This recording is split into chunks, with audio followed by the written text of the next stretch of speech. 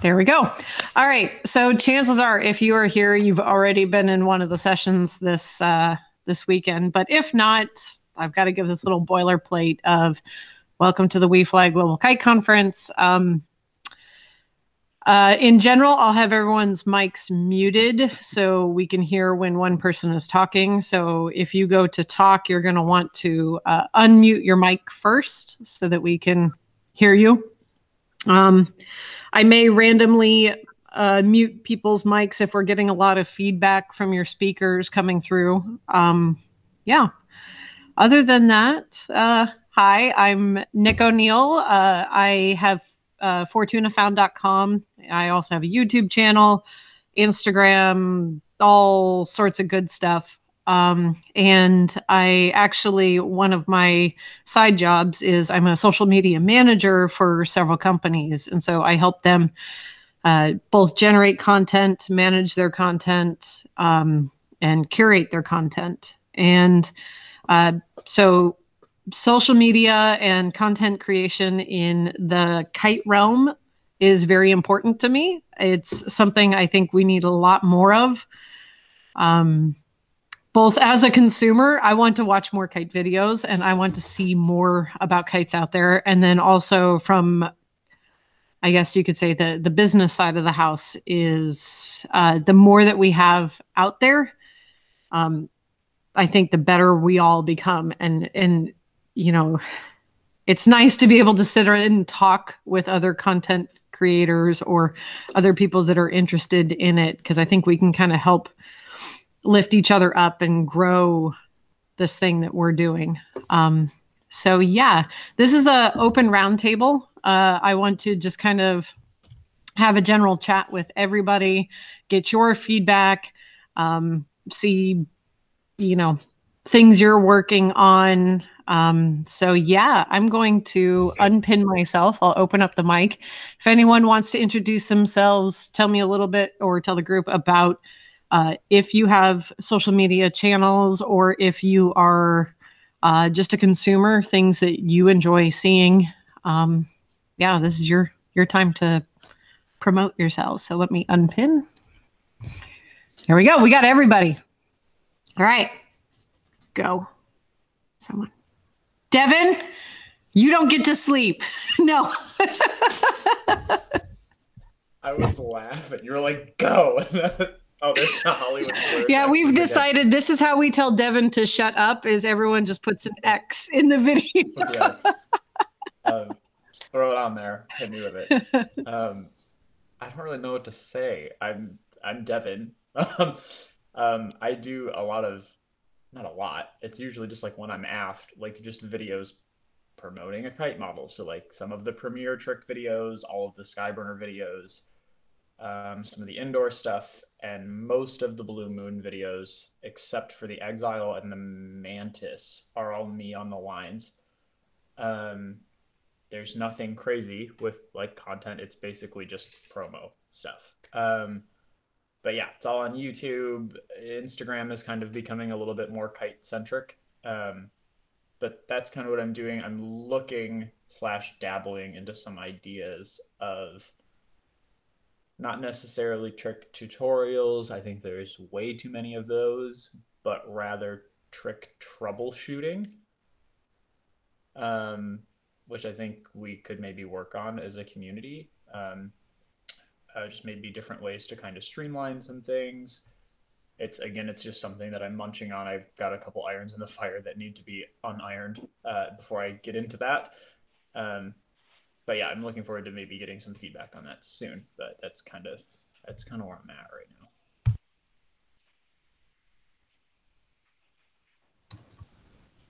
Nice. All right, someone else?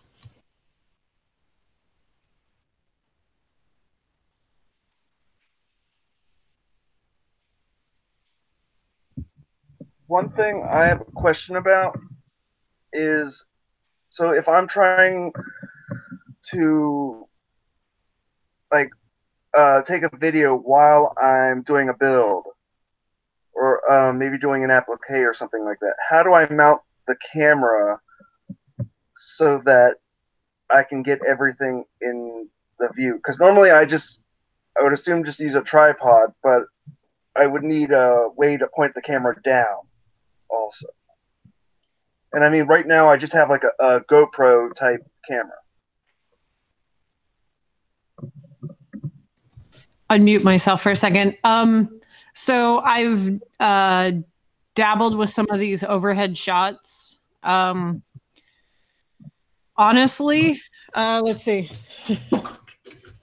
For me, if I've done an overhead shot, I have a tripod with Gumby arms like this, and I've wrapped it around a light fixture. Okay. And so the camera's pointing straight down.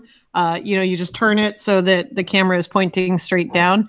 The trick, though, is the light fixture swings. And so I have to hit record and then wait about 3 minutes for it to stop moving. Yeah. Otherwise, you get seasick when you watch the video. But yeah, there definitely, I think there's a lot more need for building videos. There's some really amazing ones. I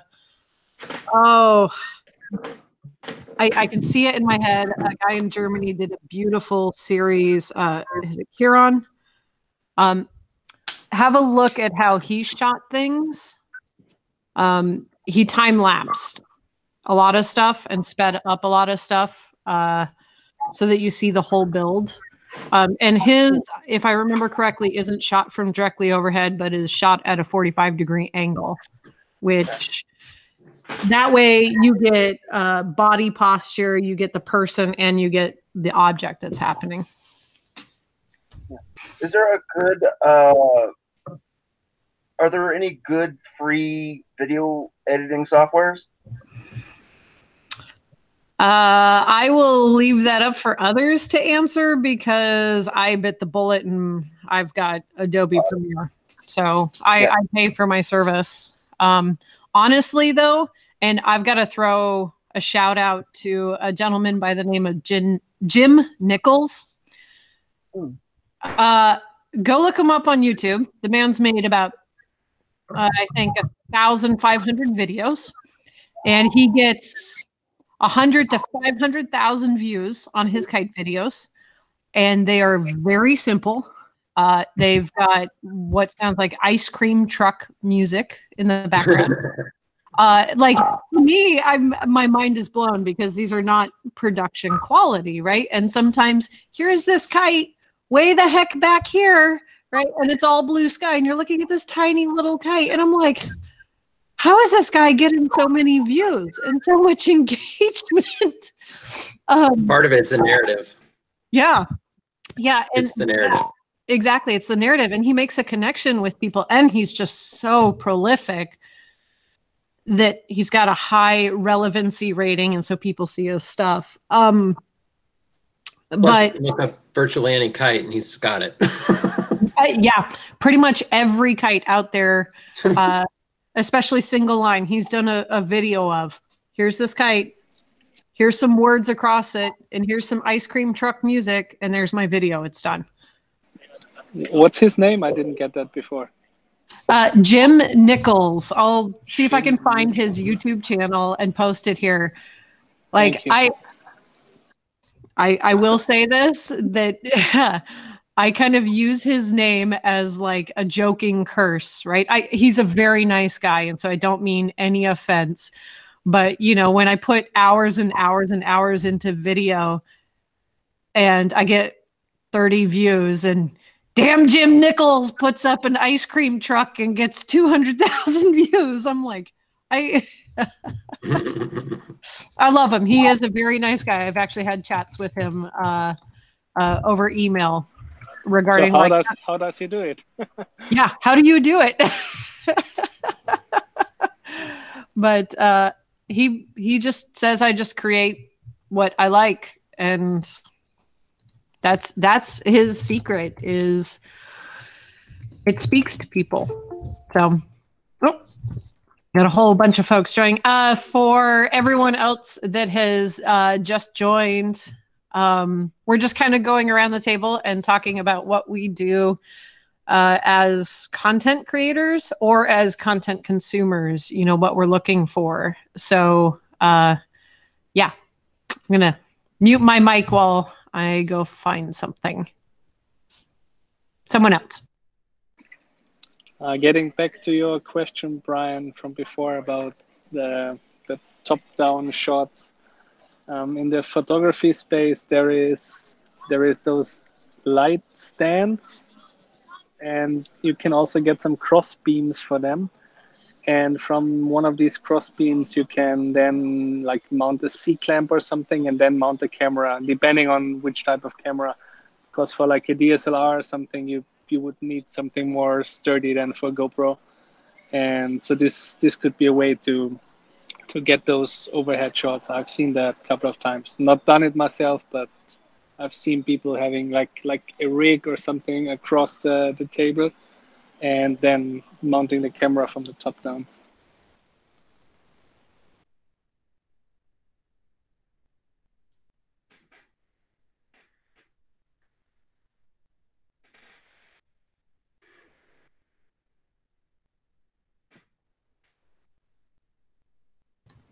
I'll see if I can show this. I've got a tripod.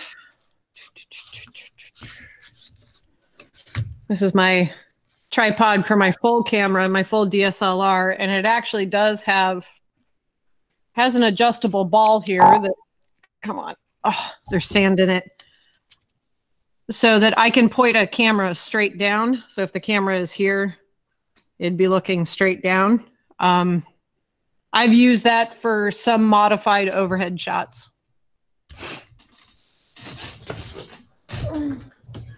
And a friend of mine, he used to have a Manfrotto tripod where you usually mount the camera on top. This vertical, what is it, a bar? I don't know.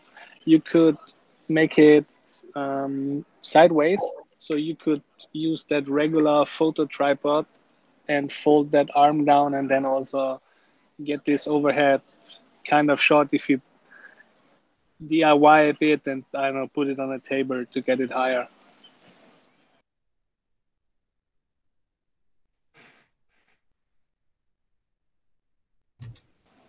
Yeah, I can just introduce myself, if that's okay. My name is Michael from Vienna. I'm just sitting right in the middle of Vienna right now. And you guys might know the Instagram channel HQ Flight School Vienna. So that's us. We are part of this community project HQ started last year so you cannot buy anything from us. It's a community project where we help people we see struggling with their kites, and being able to give them a decent kite to try and start with, and give them some guidance to get the thing up in the air and not being frustrated with the $3 discounter kite. And so that's what we do. And we started this Instagram channel like, I don't know, one bit over a year ago.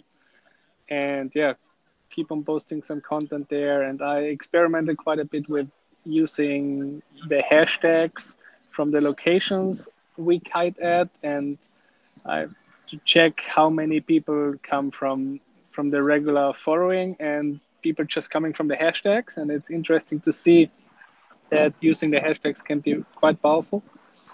And so in the future, I've been thinking on working on some beginner guides, because we see people struggling with all the same things all over the place here.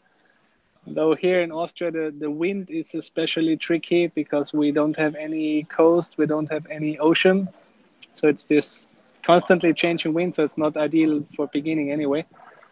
But thinking about some content in the beginner space to properly put their kites together. It starts there, and it starts with like figuring out which direction the wind blows. It's you guys probably know, watching people trying to kite, and that's what we try to help people here in Vienna.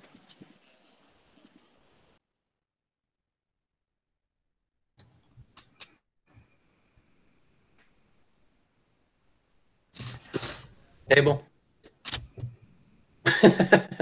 So hi, I'm Mike Sherman. I live in Black Earth, Wisconsin, and I'm currently serving as president of the Wisconsin Kiters. And so I've been flying kites, larger kites, for about 4 years.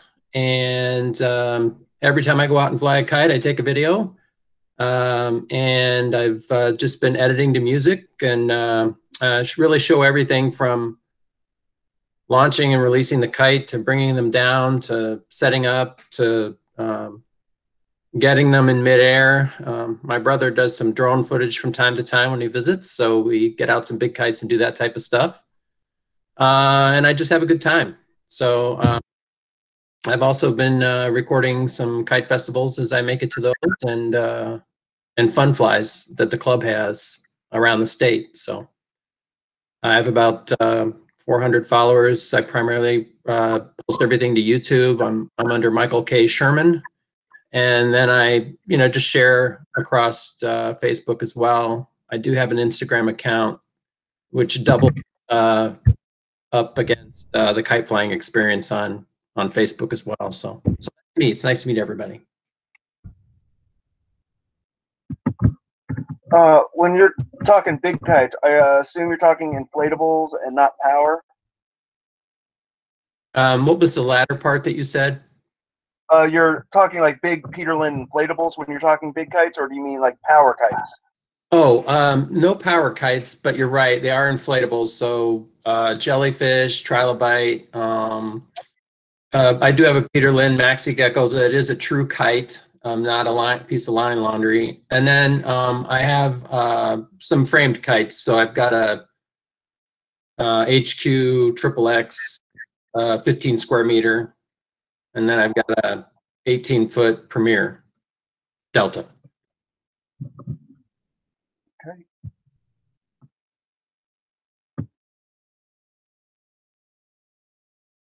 And a Sutton 252 and an HQ 7 blow form.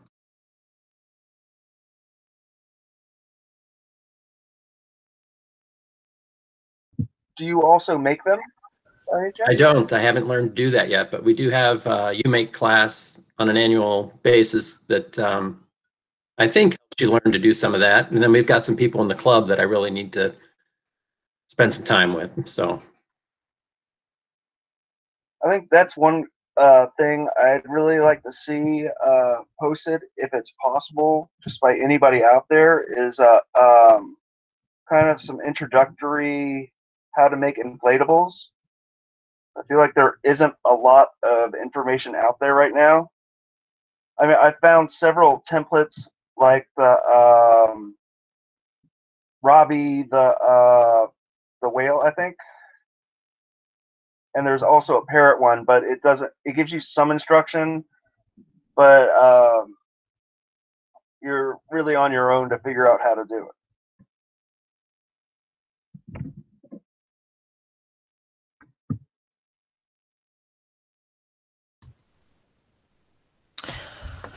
I kind of have a general question. Is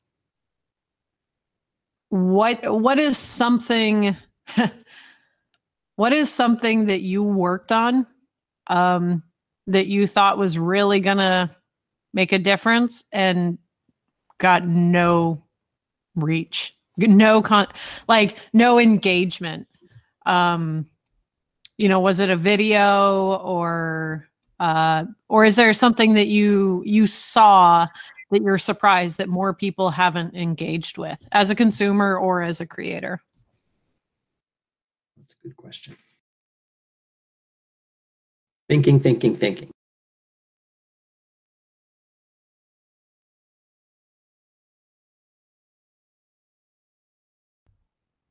Okay, there's a few. They're not anything that I've made, but there's small videos that I've seen that are like what? Like how is this not a staple? Um, I know like kite ballet and stuff is like fairly dead. Um, but there are so many just clips of just random demos and everything online. There are two that stand out night and day.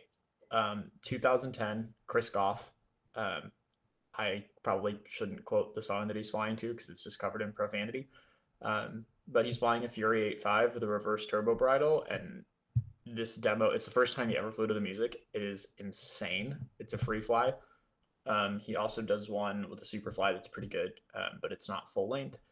The other one is, I might botch his name, Matthew Maye, Mayet. He's flying a mask, just a purple mask, to Charlie and the Chocolate Factory.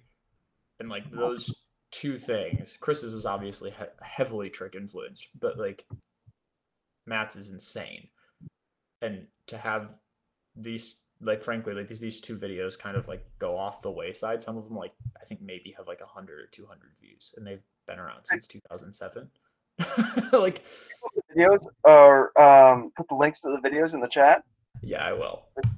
Let me dig for him. That's the other thing, is that Chris's is so hard to find. Matt's comes up pretty easily, but it's crazy. It's sad that these are all buried just due to the sheer amount of content. But I mean, I guess that's good in and of itself, but that's kind of a hard thing to hit. Yeah, Chris's YouTube channel is good too. Let me mute myself, and I'm going to go into the depths of YouTube. I'll get him in the chat soon.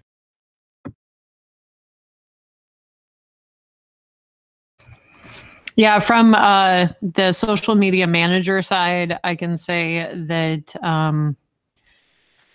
trying to understand and adapt to the algorithms that dictate, be it Facebook, YouTube, Instagram, Twitch, Periscope, all of those are, it's difficult.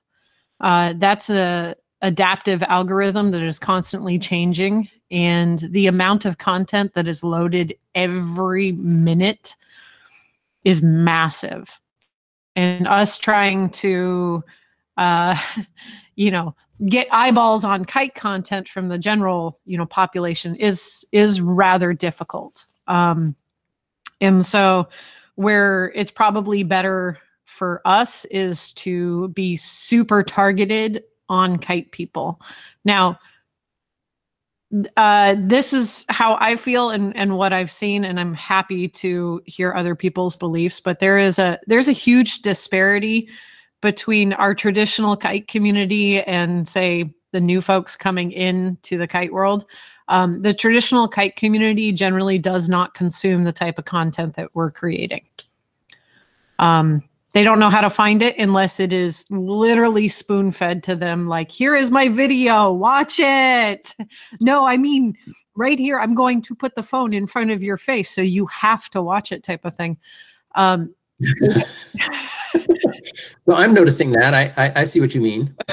Yeah, and it's, in my household, it's the joke of everyone wants to show you their baby photo, and they're like, baby, baby, baby, baby, baby, and they're slapping it in your face. And you almost have to do that with the type of content we create in the somewhat traditional kite community. And I'm going to say it's generational, but that's not age-based. That's mindset-based.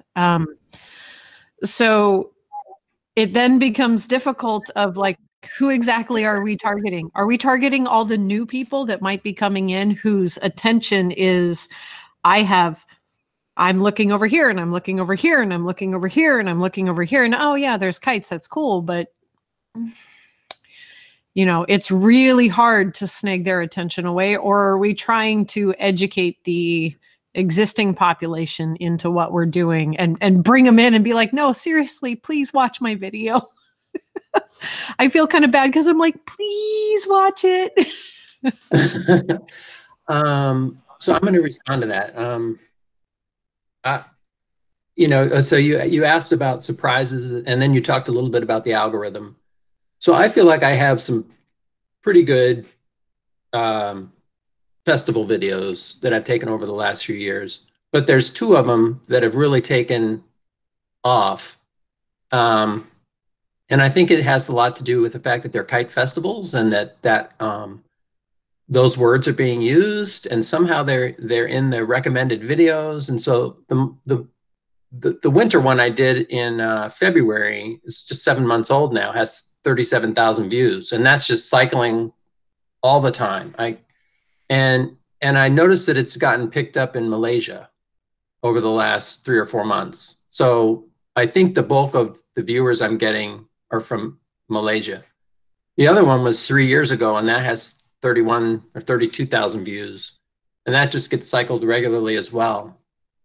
And so I'm miffed because I feel like the last one I released, which was Kites Over Lake Michigan, was pretty good, although it's 10 minutes, it's kind of long, and it's pretty slow as it starts out. And so unless you've got, I think, fast action, big kites, the right terminology, kite festivals, which is what people want to see, that seems to be the number one, as I look in the analytics, the number one typed in research thing. That seems to be driving it, but I don't know what else to attribute to that, other than you just got to catch people's attention right out of the gate, and you've got to have a good cover shot, and I'm not using the right term, but your thumbnail needs to be enticing. So, and this last one, I had been switching thumbnails. So after I had posted on Facebook and everything, I thought, well, maybe I'll switch it up and see if that drives any more views. I don't know that I kept it long enough. But when I switch it, it switches a few days later on Facebook. And then I decided I went ahead and switched it back to the one I originally had because I thought it was best. So it'll be interesting to see how it does over time. But I think Kites Over Lake Michigan will probably top out at 1,000 views. I'm at 941 right now, and it was 2 weeks ago. And the last two festivals of that particular one topped out around 1,000 or 2,000. So you just have to. And then I think if you're fast out of the gate and people really like what you have, they share it a lot. And then when they share it a lot, that helps the algorithm. And then I think you live off of that for a long, long time. So that's just my rudimentary insight. So is that specifically for YouTube, or do you also see that on Instagram? Just YouTube. Okay. Yeah.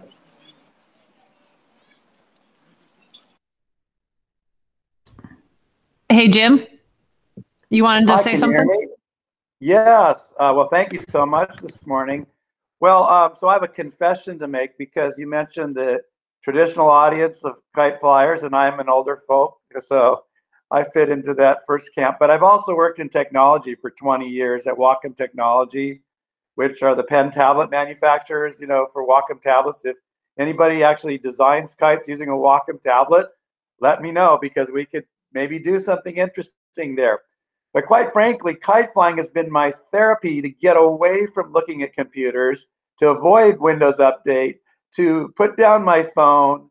And actually this morning I'm using my Galaxy Note as a Wi-Fi hotspot, to access this through my computer. And the Galaxy Note uses an S Pen, which is a Wacom pen. We make the S Pen for Samsung. And so the Wacom business side of this thing, which I get away from by going kite flying, might be a place that Nick may want to talk to, because our Wacom Experience Center is run by Megan Davis, and she could be involved with you. And I won't have to do anything. I will avoid this like the plague, which I already have, because, like I said, I try to get away from technology by going kite flying. But what you're doing is super important. And Megan does a series of creative activities online using Twitch TV, which is what a lot of our more advanced, designers and graphic artists, animators, people that use Wacom tablets, subscribe to those channels. And I joined those just to watch. I've not presented anything, because like the last thing I want to do is spend another weekend in front of a computer. But anyway, no, Wacom's been a great place for me to work over 20 years. It helped me go to Asia on different exchanges through the company.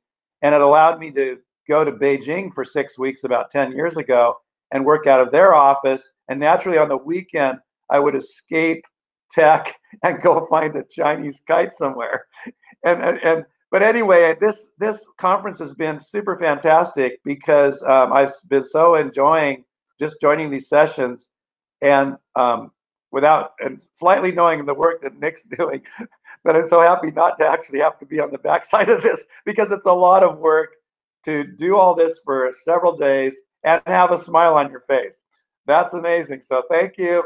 And let's talk again later about a walk-in connection, which I will just put you in touch with somebody and stay well away from the actual managing of this sort of thing. And it's great to hear that Michael from Austria and various other guests from far away, because I'm sitting in a little cabin just down the road from the Long Beach Kite Museum. So I'm a local for sure. But anyway, thanks again. We'll talk later. Yeah, the kind of the jumping back somewhat. There was a mention of the YouTube channels and our exposure and our reach. And something that I use as a constant example when I was doing like social media workshops and stuff at conventions was I would ask the room, what are the #1 views of all time for kites on YouTube? At the time, this was before that octopus kite one came out. So, which is up at, I think I last saw the original is up at 16 million unique views.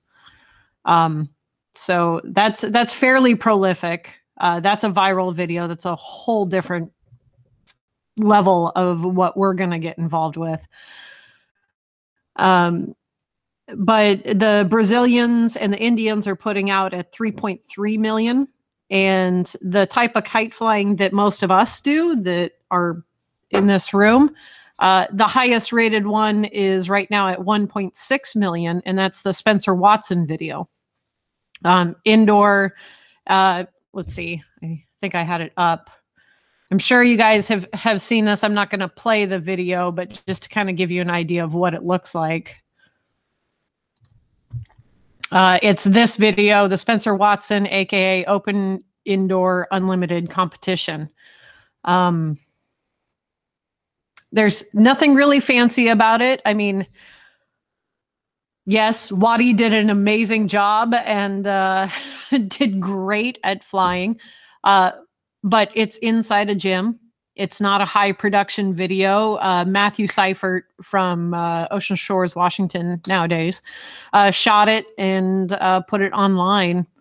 And it actually got picked up by a joke site. Someone kind of making fun of it and saying like, oh, I bet this guy doesn't get any. And it ran with that. But I know. And John, you probably remember some of the story behind how people were kind of making fun of Waddy online, and he dug in with it though. He went with it and he's like, yeah, well, you know, you can make fun of me, but 1.6 million views, people watching me do my thing. So, but it's something I try to take away is that each one of these videos that has the high view count, and, you know, Michael, like you were talking about, it's making a connection with the audience. So it's not necessarily telling our story as much as connecting with the audience and trying to have that conversation with them, even though it's not live. Yeah, so I absolutely agree. So I do have like one video that's just like any other video that I posted. How to fly a 19-foot Delta kite with no wind. Makes you curious. But it has, you know, maybe like 700 views over the last few months. I mean, that's not very many, but by comparison to my other ones, people were interested in it. If you look at Billy Eck, he's got some great videos as well. I think it's the Wildwood Kite Festival just from 3 years ago. It's 693,000 views. And he's using everything from the Kite Festival report as being his channel to, you know, Kite Festival in the title of his videos. And then he's got, you know, big inflatable line laundry for his thumbnails. So, you know, he's just riding on the whole Kite Fest, the interest in that. So.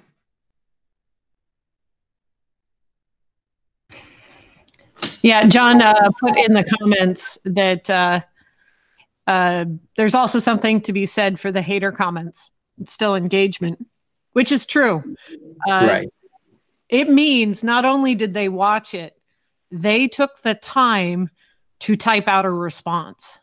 So you've brought them in and you've engaged them. And from the behind the scenes side, that increases your relevancy. And so YouTube sees that the more people that are commenting, the more engaging it is, because they would rather have you. YouTube wants people, watching, right? Same with Facebook and all these, but we're going to use YouTube specific.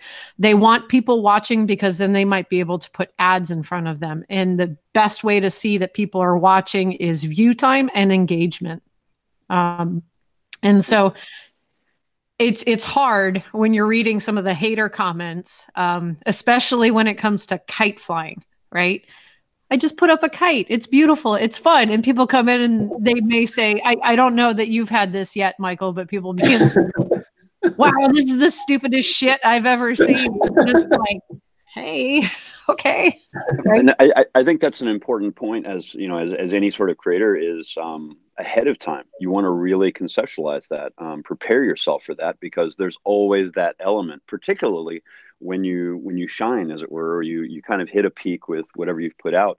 You got to embrace it and not take any of it personally, and understand that there's always a quotient of humanity that's going to respond in that certain way. Once you add that many bodies into a room, you're going to have this percentage of a-holes and this percentage of saints and so on. You just got to embrace that and kind of play to it, and just don't take it personally. I agree. Yeah, I embrace a comment that I got when I was former AKA president, that I was a petulant little schoolgirl. That was my favorite insult that was thrown my way. And I was like, yeah, okay, cool. I'm going to run with it and I'm going to own that. You want me to get in you want me to dress up like a schoolgirl? I'm going to school the shit out of you for saying that. You're not hurting me, bro. Let's go. But yeah, that's kind of the nasty side of it, is just completely changing your framework of how you see these things. So, sorry, I'm watching my clock because I got to start another session soon. And I really hate that I kind of had to double book this one because the next session is someone in Europe. So I had to do it earlier in the morning. So before we get too far onto maybe another topic, would you guys be interested in kind of having a somewhat regular content creators chat where we could maybe talk with one another, support each other's projects, maybe help in each other's projects type of thing? Or if someone sees an opportunity and they're like, hey, I can't take advantage of this, but man, this needs to happen. We could hand it off and I could be like, dude, Michael, I can't do large kites. You got this. Or, Oh, yes, you can. But yeah, if you guys would be interested, awesome. All right. I'll definitely figure out a way to set it up so that we can kind of have this routine. I think it'd be kind of fun. Yeah. It'd be educational as well, I think. Just to learn from others. Yep. Can I ask one thing really quick? Yeah. This is a different side of engagement. So I've been, now that we're all in Corona City, I've been talking to these new people about what's missing online. Specifically, some of my really good friends, in the horn world, we're all performing artists, and they're like, okay, so this is it, yada yada yada. This is what I'm missing when I'm looking for information. And a lot of them have noticed, I can only speak for the dual line world, they're all seeing, these videos of Richard Debray and, the Slash from La Atelier, all of this stuff. And they're like, yeah, these kites are great. And then they start to notice that people will buy the kites because, this person that designed them is a big name, which is already tough territory. And then all of a sudden they started to delve down this path saying okay, we're starting to see comments of people that know what they're doing saying that they can tell whether or not that they would boat with a model based off of its characteristics in the video. And they're sitting here going, okay, well, where's the video on that? Yeah. Wait, and I think that's totally valid. Like, is that what's happening? Oh, hello, child. So Devin, are you saying video on the characteristics, addressing the characteristics of the kite? Yeah, so they're saying like, okay, actually, I was just talking to someone like about the spur video. They were saying like, well, it looks like the toe points, for example, are pretty low. The kite's gonna fly in this way. John Baresi picked up on the way at corners. Like these things that we see very, very easily, that these people that are getting into the kiting industry and they want to drop like anywhere between 200 and God knows how much money on a kite, especially with exchange rates. And they're just looking at this video going like, yeah, it looked great. Like, when this person that could quite literally fly a brick is flying a kite, but like, they don't know. Like, and I just started to talk to them about it, and they're like, yeah, but how do you tell that you will be able to boat with this kite or not? How can you tell? And I was like, well, that's just, thing that you acquire. And they're like, well, can we talk about it?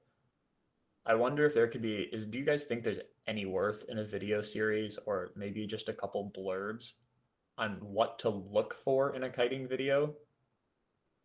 Like if you're in the market for a kite, not just watching. Yeah, I would venture to say that there's lots of talk about like the different kites and kind of what they're good at, but I don't think that anybody's ever really done an expose on the types of kites, the genres, the different kinds of engines. This is a sports car. This is an off-road car. Like, what is it? Where do those roads go as opposed to just looking at one kite one-on-one and trying to qualify it or disqualify it? I'd like to see that myself. Okay. And what I think you find online a bit more, the better or more production heavy videos are about more expensive dual line kites. And I haven't seen too much content for like beginner kites, and to help a beginner who gets into the sport or hobby to like choose. I either see like people flying relatively expensive kites or like discounter kites. And what do you guys think? Do we need some more content in that beginner section? How to properly choose a kite for which kind of wind and so on? There's a lot of. I want to jump in just for a tiny moment on that, Michael. I'm stimulated because I think we as a community have an opportunity to put manufacturers kind of on the spot with these videos. And we know that a lot of these manufacturers are producing kites not because they are daily kite flyers like even close to us. They're just business people. They're trying to make products to fill niches. And so a lot of times if we can create content like this and identify these points, we can almost shame them or educate them into a position where they're making better product and even presenting it better. I would like to see that as well. And there is a lot of that content out here already. It's just locked up in forums and Facebook posts and Reddit and just little places. There's no curated, here's where you go. We need that. And what I see on Instagram especially, there is quite some amount of kite content, but I feel it could be a lot better quality, like especially comparing to stuff like kite surfing, which of course has way more money and way more business behind it. But you see way better quality in the kite surfing world, even from like singy creators. And so I think we can definitely step up the game here as well. That's what we are trying to do to a certain extent. And so like shooting pictures with a DSLR and things like that to get some more quality content out there. And also like things like using proper hashtags. That's what we experienced and tried out in the last year. Yeah, so I'll jump in on that a little bit. So, I haven't really produced content in kiting wise in quite a while, but over the past couple of years, I've become pretty intrigued by like the full-time content creators that are on, say, YouTube. You got Mark Roper, who was a NASA scientist or NASA engineer, left his NASA job and does YouTube full time, making 12 videos a year. And I try and look at that and I go, and he's doing all the science stuff. But the thing that I think stands out is he's a great storyteller. He is telling a story and he does it through a great, he's very good at his video editing, and he does it in a great way that is engaging and funny and entertaining. And so I think it goes back to like, how can we present kites in this kind of format that is great storytelling and very engaging to the public and in that type of way. And it's very intriguing to me. And I don't have the answer, but I feel like that's something that's just stood out when I look at some of these full-time content creators on YouTube and how they're doing it. I mean, obviously they're extremely good at what they're doing, and as they earn more money, they're able to have film crews that help them and professionals and do extremely high quality. But I don't know. I think it's the storytelling. How do you make it super engaging? I think there's a key there is recognizing the different audiences. I mean, yeah, there is one audience that's the demo. I mean, the tutorials, the how-tos, the guides. Those are important. That's an audience. There's a second audience around these longer, the actual, here's a flight demo, here's from a show. But right now, the mass appeal is these less than a minute, short, emotional storytelling, cute, exciting, shocking, whatever, the 1 minute clips like you see on TikTok. That's where the engagement's at. Yeah, I mean, I fully agree with that. I remember when I was making videos, it's like you're sitting there pulling together content. All of a sudden, you've got this 10-minute video, and you know that you've got someone that you're dealing with that has a super short attention span, and you've got to cut that down to be way shorter. So I fully agree, and I think even since that time period that I was doing that, the attention spans are even less, like you say, with the TikTok type video and everything. And I think there's a great opportunity there. I think you could do some short, really cool TikTok videos. Yeah, and all of them are important. I mean, it's not one. It's not important. It's I mean, you need the tutorials, you need the guides to choosing a kite, and those are long, in-depth content. But you also need here is me flying a kite for 30 seconds that gets put to cheesy music. Yeah, I guess I'm amazed at how many kites are out there for sale, and I can't find one of them at times online just to see what it looks like and how it performs. So, and if there is a video posted, it's somebody who's just got a shaky camera and it's way up there and I can't see a thing. So that's part of the reason I started doing it. I mean, I didn't even know there were big kites like this until a few years ago when I got to a kite festival and saw them, and I was like, and how come I've never seen these things before? So I don't know. Hey, real quick, Mohammed has a question, and I'm going to mute myself for a little bit while I get the next session started. Yeah, thank you, Nick, for providing me in such a time. And hi all, my name is Mohammed Shahir. I am from India. My doubt to Mr. John Berezi. I'm a beginner in revo kites, means the 4-line cord kites. So can you tell me which is the what is the convenient length of bridle to fly for a beginner in cord kites? Namaste, Mohammed. I appreciate the question very much, but I'm going to remind us all that the format for this meeting is about content creation online. So I encourage you to send me a private message in Facebook or somewhere else for that information. Will you do that? Yeah, sure. JB, okay. Thank you very much. Yeah. Thank you, Mohammed.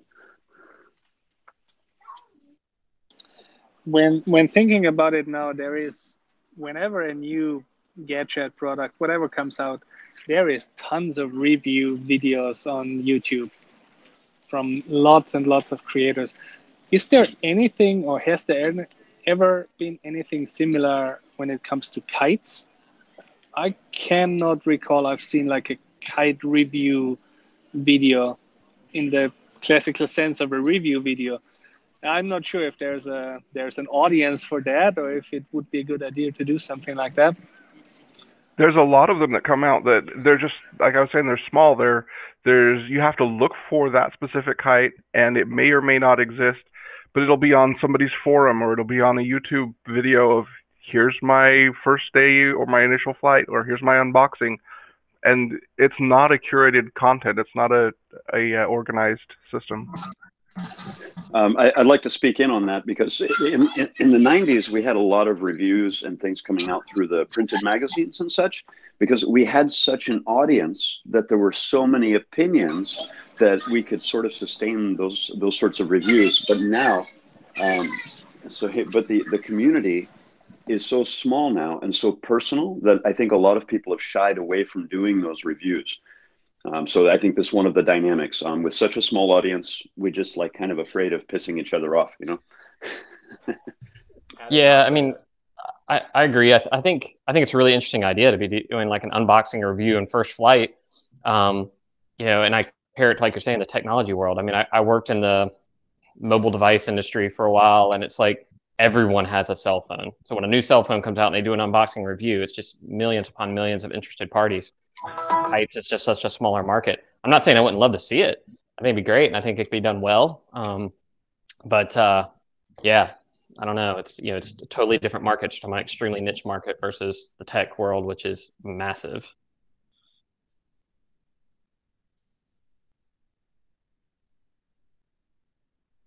There is a YouTube channel called Kite Builders where they've done some decent reviews by a fellow named Ralph Dietrich out of Germany.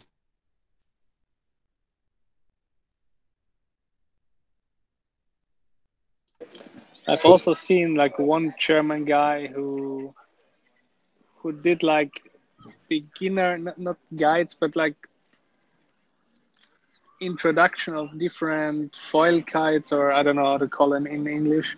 So not frame kites, but foil ones, and to give beginners a little direction, what's different or good about a certain kite. And I wrote him a message, but he didn't reply. He stopped posting on YouTube a couple of years ago. And I would love to hear about his journey, but unfortunately he didn't reply to me. I don't know if it's the same guy you just mentioned. I'm not sure. And then Nick mentioned Jim Nichols out of New Zealand. Again, he has 1,500 videos, and he essentially does review all the kites that he flies. He gives his opinion, whether he thinks they're of good quality and whether what the performance is like. It's not in detail, but for the audience that you're talking about and the short attention span, I think it fits the bill.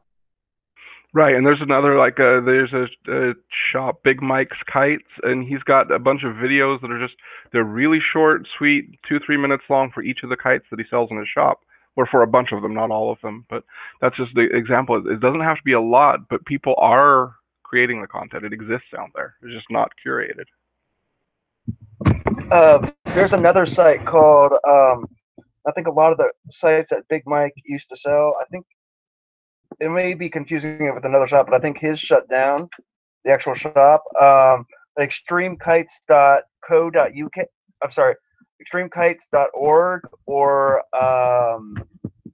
powerkiteforum.com also does a lot of reviews from people that are fairly experienced and some people that aren't. Like I did a review, I would definitely consider myself a novice to intermediate on power kites. I did a review on the Montana by HQ a few years ago. But I mean, and those forums are open to anybody to do reviews. So you get a lot of differing experience levels and authorities. There's also kiteclick.com. They don't really do video content, but they, I think, have some of the sportiest looking reviews on high-end exotic kites that I've seen around.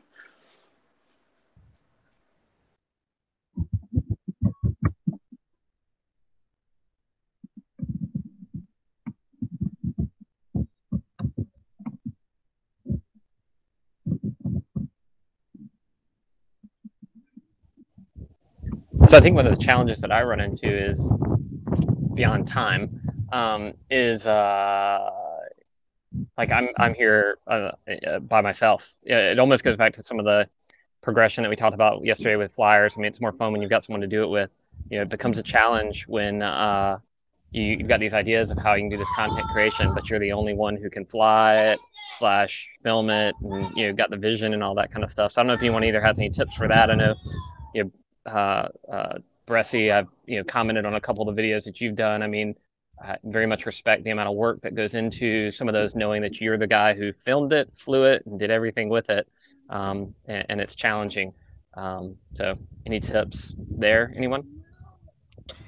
I'm trying to educate my girlfriend how to film a bit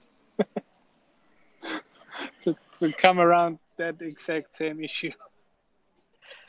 If it makes you feel better, Hunter, trying to do that even with, access to Paul is damn near impossible. Yeah. It requires relentless devotion and pestering and constantly just going out and doing it and trying to, balance that with all of my other requirements. It's difficult. The only thing, Hunter, that I found that helps me is immersing myself in the things. I mean, granted, it's not one-on-one, but interacting with new flyers and beginners every day, all day, and really digging into the content. It reminds me why, and it excites me why, and it makes me think about the things that I'm doing. Being alone, you're spot on. It's the only reason that I can get up and do the things that I do is just because I'm motivated from the inside, not from the top down.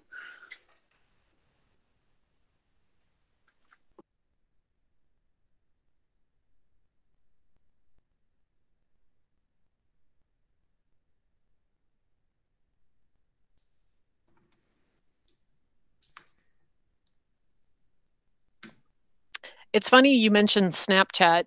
I was on Snapchat for a while with trying to engage with others, and I guess my problem is that it was taking up so much time. I was needing to just constantly respond to people and be on it all the time, and I don't know. For me, that felt a little invasive just with everything else that I've got going on. I don't know if anyone else has used Snapchat. I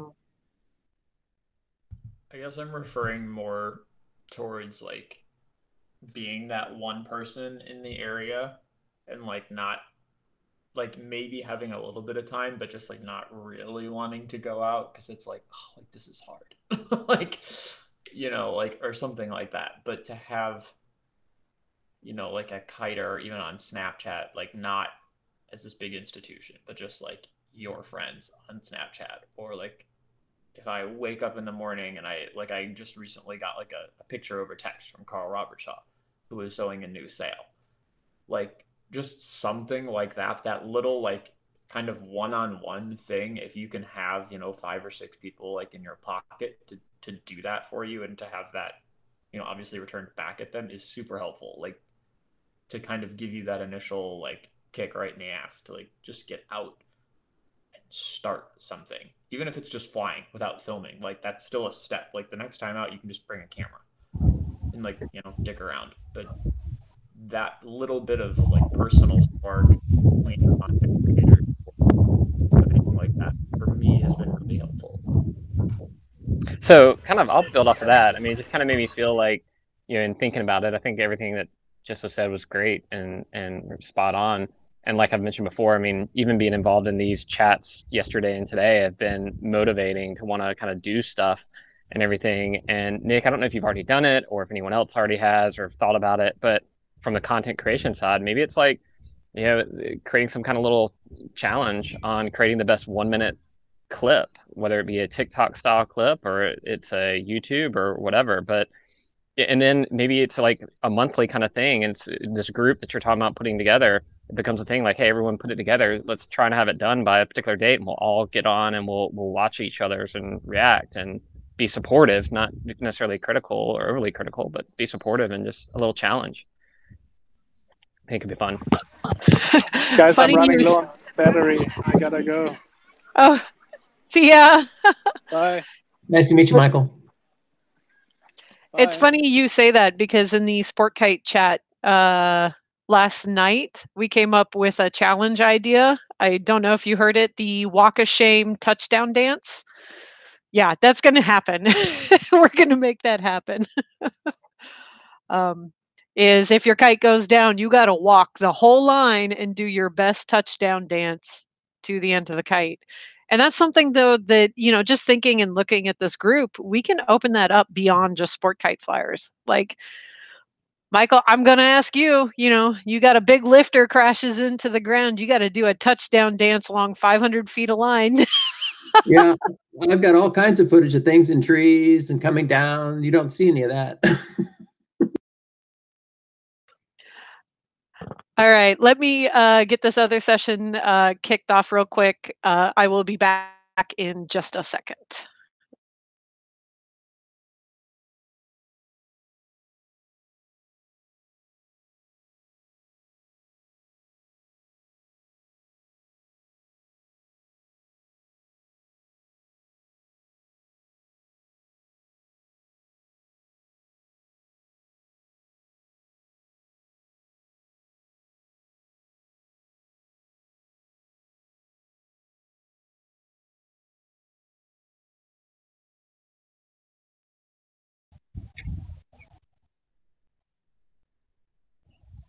Hey, John, I'm curious. I know you'd gotten a drone at one point. We're doing some drone footage and everything. How's that going? You're using the drone in order to capture, you know, content and then, you know, make it into usable videos and all that.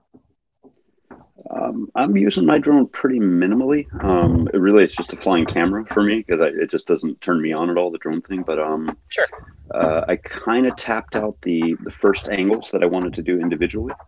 I want to use it in the middle of team flying, quad team, especially because of the ability to have those static formations in the air. You could actually fly the drone and the camera through some of the balls and the rings. I think that would be some amazing, like, top level footage that would get some of the same attention that the octopus videos got. It's that ethereal, like, what the hell am I looking at kind of view. The other one that I want to do is a tutorial on doing a 360, how the run is actually not a circle, but more like a snail shell. And also for dog stake, one aspect of the dog stake tutorials. So those are two perspectives. But other than that, I don't really have anything in the pipeline for new content using the drones. And have you found that it to be quite a challenge to, again, have to be the drone pilot as well as then be the flyer? Or I guess you're trying to get, are you talking about trying to get into those situations where you've got, say, a team around that you can step away, they can handle the flying, and then you can do the drone shots that you're looking for? Frankly, I'd rather not touch the drone. I'd rather be flying. I'd rather be leading the team and then coordinating that group so that the drone can move through it and coordinating with that drone pilot. Otherwise, what I've been doing individually is I just set it on the auto cycle using either point of focus or active tracking. The latter is kind of challenging. And then for the other stuff, obviously, I'll just put it in a particular spot, leave it there, and then point it. But I'm always scared walking away from my remote, so I have it sitting somewhere where I can run to it if I see the thing taking off to sea. Yeah. Did I answer that? Yeah, you sure did, definitely. Oh, okay.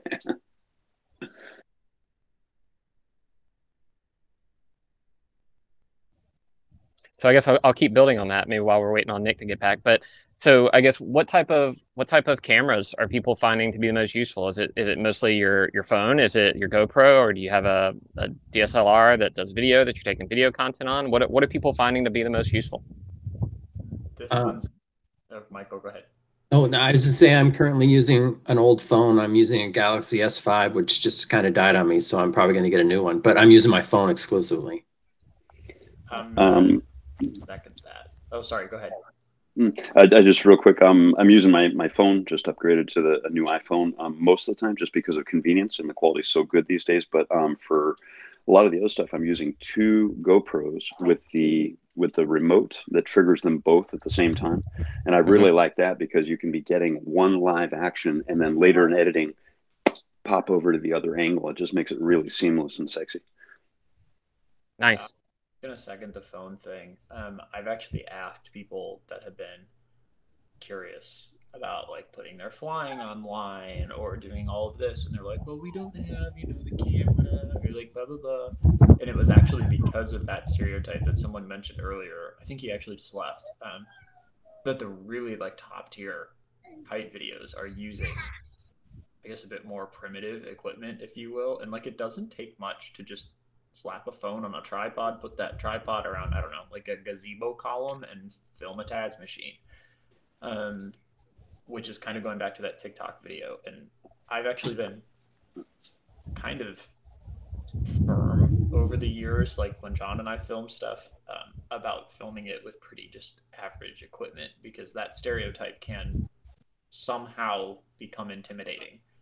You're hitting on something kind of interesting here, Devin, is that a lot of times professional content doesn't take off, but this rough, shoddy camera from the audience angle, it just goes crazy viral. We don't know why that is exactly, except that it's really organic. So being really crisp and professional isn't always the best path. Yeah. Well, I mean, do we look back at, for those who are old enough to remember it, the Blair Witch Project? Yeah. From a movie standpoint, they made it look rough and real, and boy, did it take off. The Cloverfield. Yeah. And that whole movie was done on a store-bought camera, I believe.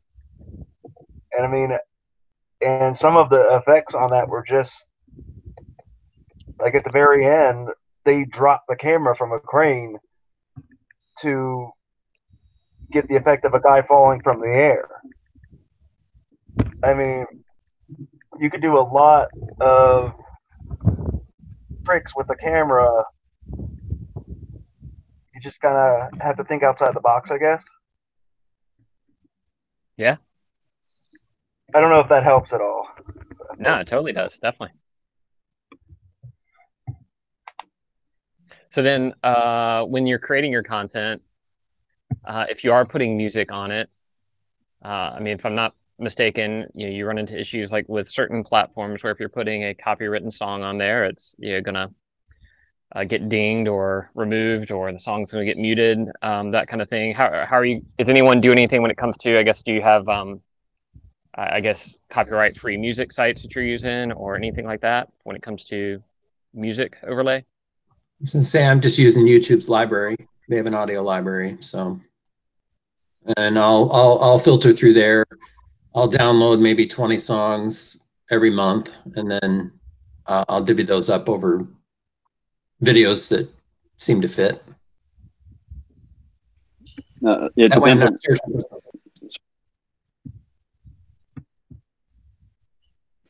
I was just going to say, it depends on what sort of project that I'm doing, because I do a lot of, pardon the term, but we've all heard it before, is if I'm doing kite porn, then I like to use popular music that's really exciting and people know. But if I'm doing something long term, then I'll use something like incompetech.com. Incompetech, I don't know if you heard of that, but yeah, it's royalty free stuff. So tutorials, long lasting videos that are going to be kind of referred back to over and over again. I won't use the popular music. When you use that popular music, I assume that's copywritten music. Is it staying up for a little while? I mean, or is YouTube muting it? Or I have pretty strange luck on that.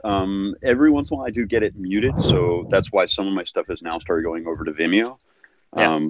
But if it sneaks through YouTube and they put in their iTunes link, there's sort of a hand in pocket unspoken agreement between the three parties that are going, as long as you're not making a ton of money off this thing, we're happy to sell more on iTunes.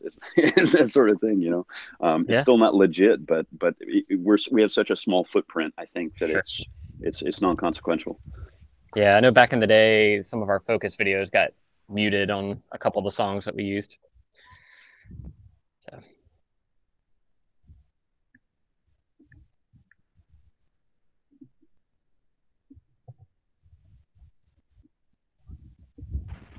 Okay, guys, thank you very much. And it's time for me to move. So, JB and all other participants, I'm making a move. Okay, bye-bye.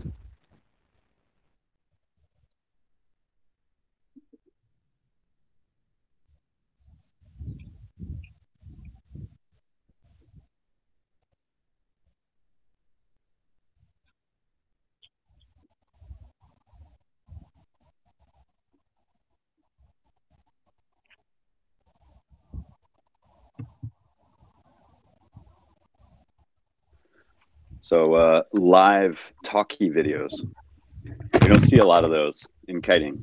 It's one of the things I've thought about. So like you go into almost any other venue, whether it's inspirational speaking, which is obviously no brainer, but you know, you have these stars and these speakers and these experts on various topics, and they just basically get the camera, they stick their face into it, and they speak candidly. I've referred to that as kind of getting naked, and you just start to talk about what you love and do it without a lot of pretense and a lot of construct around it, and just let your own mind wander and speak really candidly.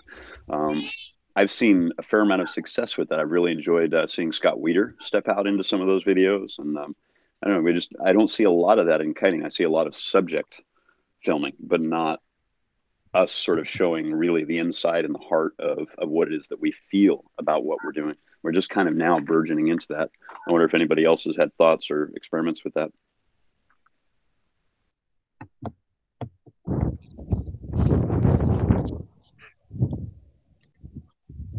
Yeah, that's a great question. Everything I do is set the music. I know there's a lot of it. So like Fletch does it, Brett does it. They post their quad videos. I mean, like just a few minutes ago, Fletch was live, with showing a team fly that they're out doing this morning. There's a lot of it, but like before, there's no real organization behind it. It's just a Facebook post, and that's it. Okay, really quick. I'm chatting with you guys, and I'm also texting the people that I trust very dearly, like overseas, and I'm trying to get their input because they can't be here. And I'm kind of trying to combine the two. I just got a really interesting set of messages from Chris involving kite videos and how it overlaps with advertising. And essentially what we're talking about is like these advertising videos almost tend to be the popular ones right now. Not popular, but like the ones that are like really hot shot stuff. They tend to be a little bit shorter. They were very popular at one point. I think they're kind of dying out a little bit now. I think John Bressi and Hunter and really everybody, you're hitting on something really important, because like we're talking and texting right now, and we're thinking like these videos are almost like, well, you're showcasing something right in the kite, but at the same time, where are you hiding? Like, because it's an advertisement video, which kind of goes back to like what we were talking about with, should there be a video pre looking at kiting videos of like what to look for? Because if you're not experienced, everything looks good. Like the kiting videos sometimes can lie to you. So I think I'm trying to find like a remedy to this. This might seem a little out there. Would it be worth it to do another one of these as like a watch party and like discuss what we're seeing in the videos, not slamming them, but like what we're taking in, or just going straight to the live approach? Pants are overrated. Like, is there a way to bridge this, or is this a way, you know, is this something that should just be thrown away? I don't even know if this is a specific question. It does seem a little strange that the really hotshot things tend to be, well, a sales pitch sometimes, as opposed to, again, very candid, raw, getting naked. Ooh, what you got there? Nice. I don't know. I think in part we're just dealing with some symptomology there, Devin, is that we just have a really undereducated populace. Yeah. So, you know, we can, to me, a video like you're talking about is in the middle. It's not at the beginning of that. And I feel like we're all at this point now where we're trying to ramp up the grassroots education of the community on what good kites are and what good flying is and how to do good flying, as opposed to how to recognize it. Because if they don't even have the first parts yet, then, you know, they can sit around and look at a video, but they don't understand the rest yet. So if you can bridge that in the middle, then certainly. So Devin, I think maybe we kind of put what you're saying together along with maybe what I was suggesting earlier. It's almost like if we are to create a group of content creators and almost like have a monthly little meeting or something like that, and it's almost like, hey, that's a little challenge, like create the best whatever content, maybe give it a category, or maybe it's just whatever it is, And then in that like monthly kind of meeting, it's like showcasing what you did during that month, and then getting some constructive feedback or some feedback, and then maybe what you did inspires someone else, or maybe it's even you just come in with like, I had this idea, I'm not sure how to execute it. You inspire someone else, or someone else gives tips. I don't know. Yeah, something that could be fun. Mashups could be a fun time. That seems to be a hot thing in the performing arts world right now. Yeah. Like we're doing so many interesting multi-trackings and stuff. But I don't know. I mean, how would we form this group? Would this be like a Facebook IM little group de doop de? What are we thinking? I mean, I may not be up on all the different platforms and formats and all that kind of stuff. I mean, Facebook for me is something that's just so accessible and regularly used and everything and easy. But I mean, I'm certainly open to ideas if someone's like, nah, this would be a much better platform for this. I feel like maybe, I think you're right on Facebook, because I feel like if we have to do something with an app, that would imply phones or iPads or like a really modern computer. Getting the video like to your phone to upload on the app, blah blah blah blah, blah is just like kind of a pain in the ass. So like maybe taking a tiny video and just dropping it into a Facebook IM might involve less steps. I'm not sure if Facebook kills quality, but I think that's probably going to happen in one respect or another.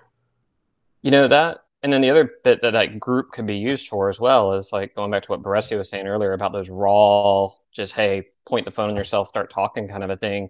It's like not necessarily planning and unplanning it, but it, like say if we knew that Devin's going to go on today at 3 and just start, diarrhea into the mouth on kites, and what's in his head.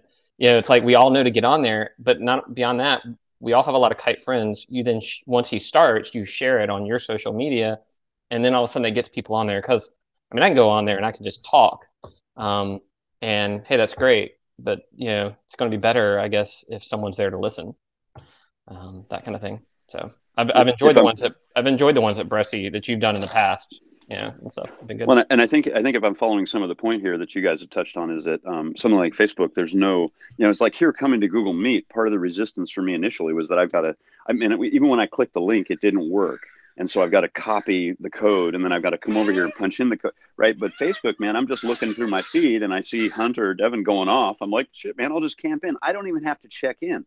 If I'm not feeling myself today, I can still sit there and listen to you guys and not expose myself. The other thing I like about that live available to everybody who's walking by thing is that it's really candid. It's really naked. You can't hide, right? So everybody's going to put out their opinion, be responsible for it, and then be able to churn it and then make new opinions on that, which I think is really critical. Whereas when we have something polished or enclosed room, that in itself is slightly limiting. But when we're really naked, we're up against the whole community, I think it's just going to accelerate everything faster, especially if we have experienced content creators and pilots in the room. Yeah. So that, and I mean, one thing I'll say, like I've never gotten on there and done just like let loose on some talk and everything. And I think part of it is, I'll be honest, I mean, part of it's maybe like just being a little insecure or, that kind of thing. And like, do I have something that is worth someone's time? Like, if I just get on there and start talking about whatever, kites, whatever we did with Focus, whatever, my store, I mean, any of that kite history stuff, is at a value, and potentially having, again, a group that can potentially support someone and help them feel more confident about doing that kind of thing could be good. That's you notice that sometimes I go quiet for periods of time, and that's exactly what it is my heart, my character going through different waves, and I don't feel like I can get naked, and if I can't speak candidly, then I'm not going to speak at all. So that's a very valid idea, to have a room where people can kind of re-stimulate each other. Yeah, I'm going to agree with all of that, and jump on the imposter syndrome bandwagon. It's a little weird being someone in their mid-20s that is asked all the time to teach someone. And I'm like, you're like 60. Like, you have more life experience than me. Are you not able to absorb something that I can't comprehend? So I tend to get a little weird in that respect. But I think what I have gathered over this Corona time with all of these meetings. It's not just this conference, but it's interesting that I thought, I don't want to generalize, but in essence, I almost do. Um, it seems to me that a lot of kiters are external processors. From what I'm hearing with all of this, and I think it's interesting that we spent the last 10 or so years internally, or I guess exclusively within a small group of people, processing these things that we're acting on, as opposed to doing this stuff. So I think like Nick is catching on to something, and this time is, dare I say, good for us all to externally process all of this and realize that we're all kind of on the same page. It's just a matter of speaking different languages. Ooh, a little popsicle. Nice. I'm just gonna leave it at that. Yeah, I mean, I can definitely speak for myself. Like, again, if we had this group where you can kind of encourage, like, I can get on there and say, Devin, dude, you're doing some awesome stuff, man. I'd love to hear you just talk about like your design process on the spur or whatever. You know, go do an online and let me know when it's going to be, and I'll jump on there and I'll listen and I'll share it, and you know, all of us kind of get on there. And I know something like that would make me feel more secure in getting on and doing something like that if I know like there's people out there that want to hear it.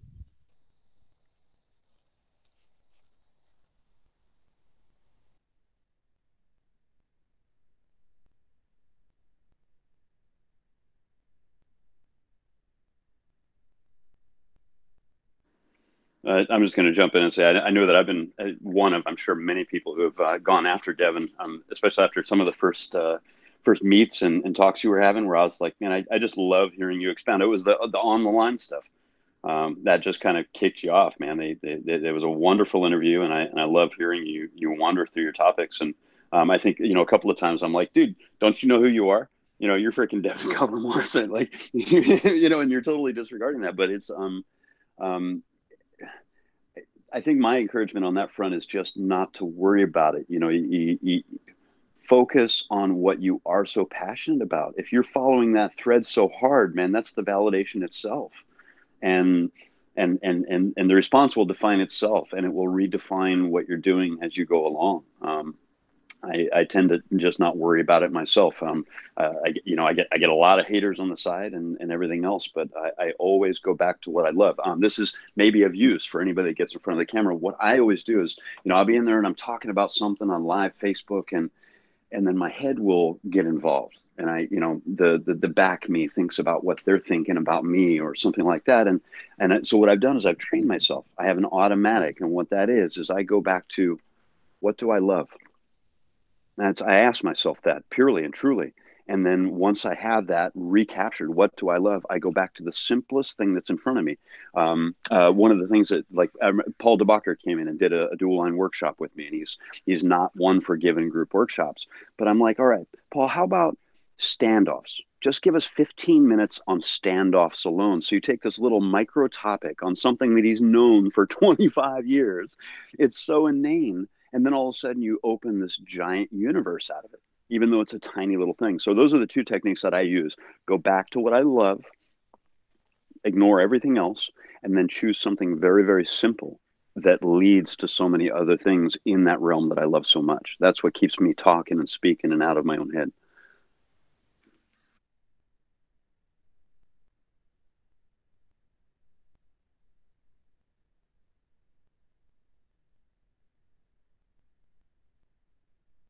Jump. Someone needs to share a link to that interview you just mentioned with Devin. I don't think I've heard that. Jump.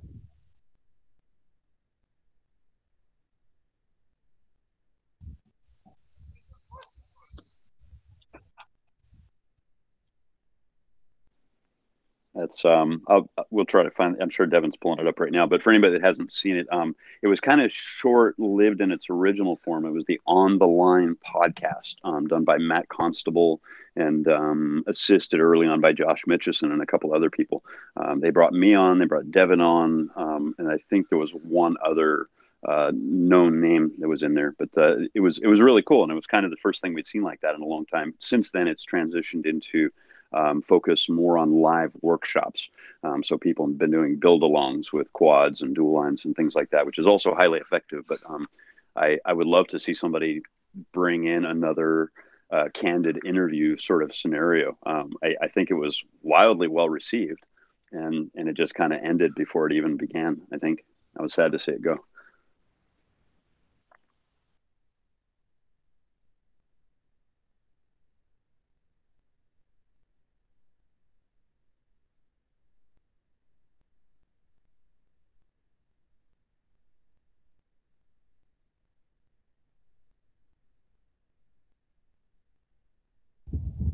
I do agree. I think some good candid interview stuff would be great. I mean, there's so many great personalities in kiting. I think it'd be really good.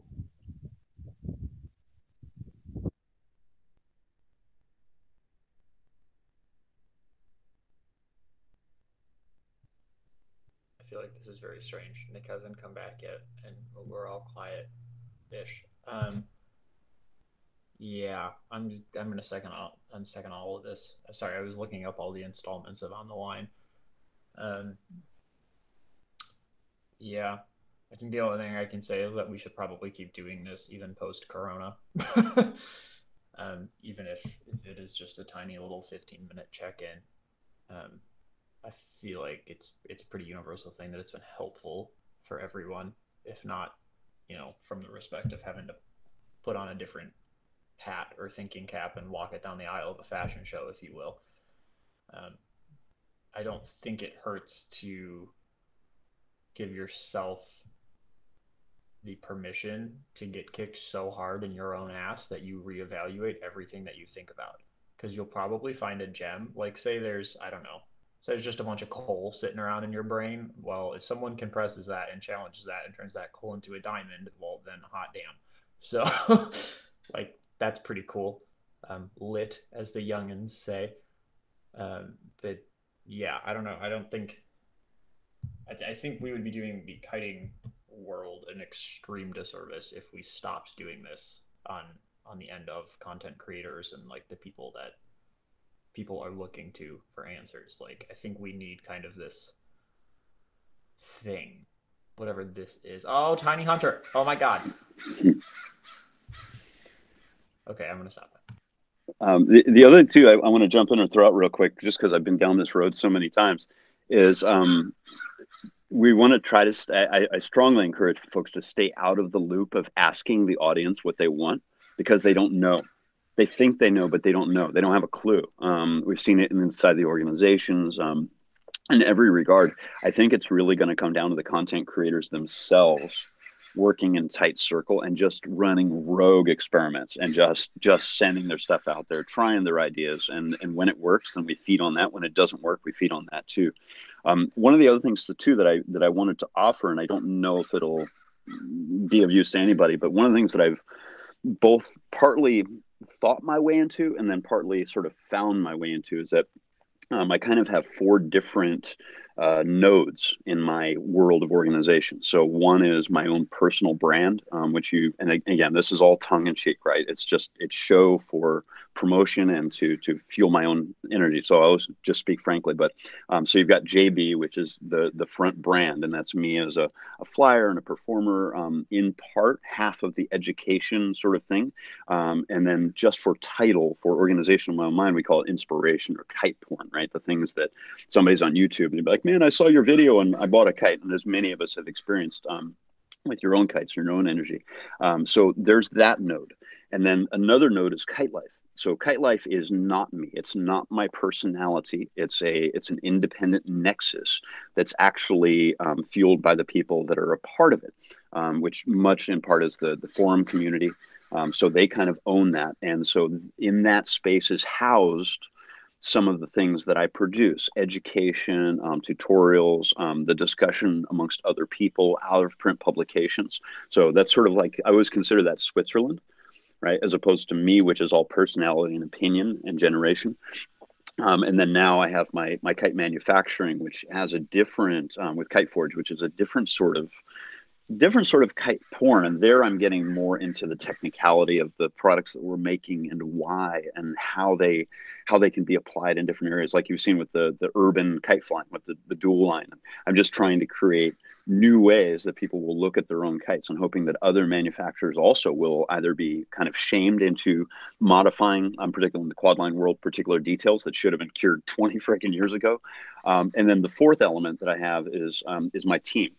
And that, of course, is obviously kind of nullified in this space. But with the team, it ends up being more like a socialization engine and a recruiting platform to find and identify other personalities to make a family in which they feel strong, they feel happy, they feel safe, and they rise and start to produce their own content. And then they start to create their own nodes.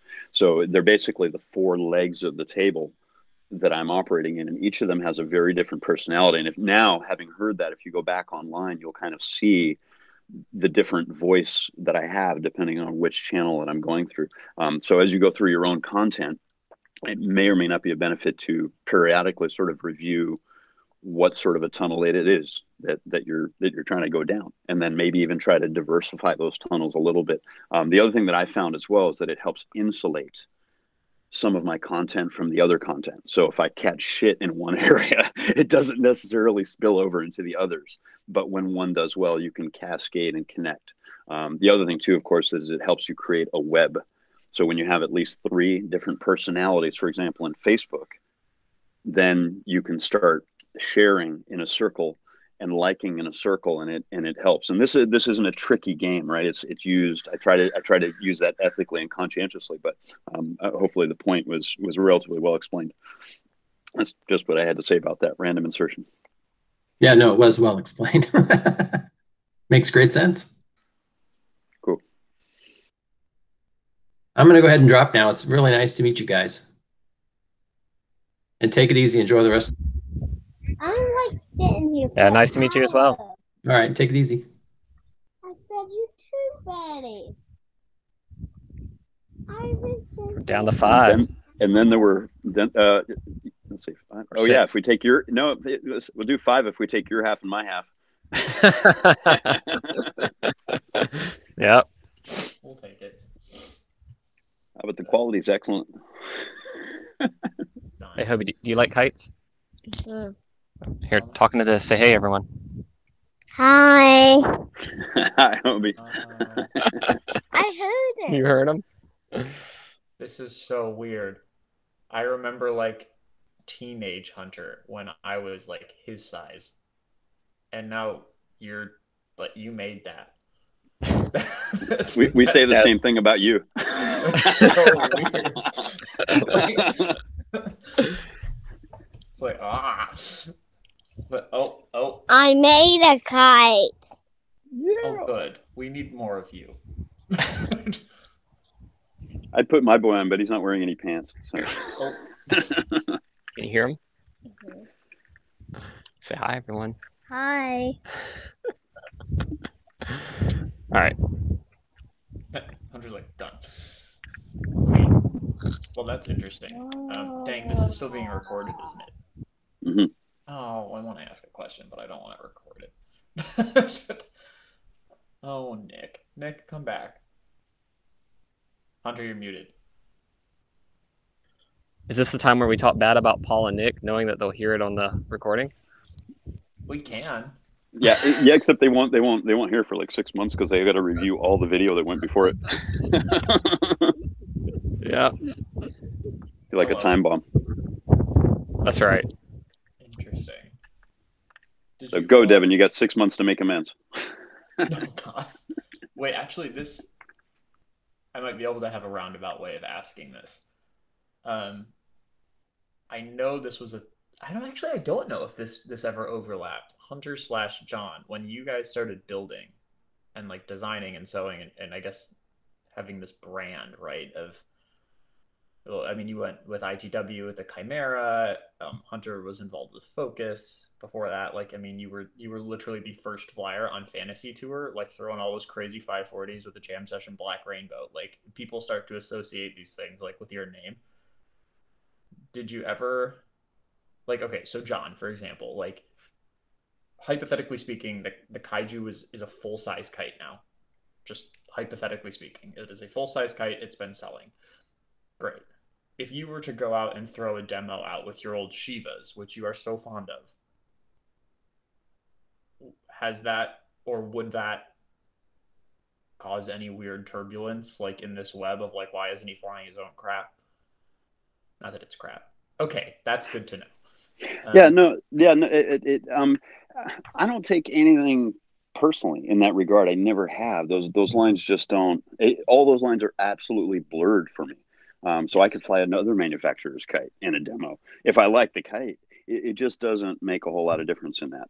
But I want to backpedal in a little bit and say that I don't consider myself a true kite maker or builder or designer in the greatest sense. I'm parlaying my experience as a pilot forward, but there are other people that have much more engineering knowledge, yourself and Hunter and so many others. So anyway, just want to clarify that a little bit. But no, it wouldn't bother me at all. Do you think it would bother people that are watching, or do you think it would make them think like, well, is this better than something that he's made? Like, why is he flying this? Maybe but it's irrelevant to me.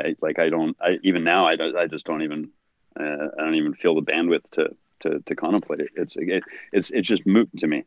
And if somebody has an opinion like that, it doesn't really have any bearing on why I chose to do one thing or another, right? I did it because that was right for me. And what they think is whatever they think. We deal with that later. That makes sense. Yeah, I often find myself more stimulated by other people's work. Actually, I want to touch back on that real quick, because I think one of the things, and I found it to actually end up being a benefit, is highlighting or showcasing other people's work. So even though, especially once I came out with KiteForge, one of the things that I did right away was I started trying to get behind the other quad builders that I thought that were doing good stuff. I got behind Polo, and we had lots of backroom conversation. I tried to get behind Bazard, all these other folks, and basically, like, if I put a car in the race, I don't want to be out there alone. I don't want to be going so fast that there's nobody else in sight, right? I'd rather have like 5 that are just like going nose and nose and nose and nose and all the way, right? And then let the crowd sort that shit out. But if you've got 5 good racers in the race, you've got a show, and you've got people to come along, and you have competition, and you have camaraderie and friendship instead of trying to rend apart. I always describe it as building market, because one of the things that kiting I often see manufacturers do is they fight over slices of a muffin instead of going out and baking cakes. And I'm all about baking cakes, man. Let's get all the bakers in one room and make something bigger, and then we all are going to be able to have more muffins. We all have our own muffin, Yeah, right. So that point stands. And so that kind of goes back to what you were saying, is that hell yeah, I'll fly a Shiva and then tell a little story about Cavalier du Ciel and what it's all about, and how that brought me all the way forward to now flying a Kaiju, because I love a kite that's really full pressured like a Shiva, because there's so few that are, whatever. It all parlays, and I think it always goes back to heart and reason. And if you go and think about what other people think too much, you're just going to get into this negative feedback loop. It's an unreconcilable equation. Right? You cannot, you can never reconcile that, because people are crazy. We are crazy. We are, man. Especially when you're in a herd situation like that. So that also kind of parlays back to why we have a room full of only content creators, and we have other people that can watch and listen and participate, but we have to stay true to ourselves and follow that adaptation, and we will always be forced into new levels of thinking and placement, but we got to stay true to ourselves. And if we go back into that external feedback loop, we're just going to get lost and brokenhearted as well. Well, that's fair. Hunter was gazing off into the distance, looking very stoic. I'm watching a 5-year-old at the same time as listening. It's like watching the waves, man. Yep.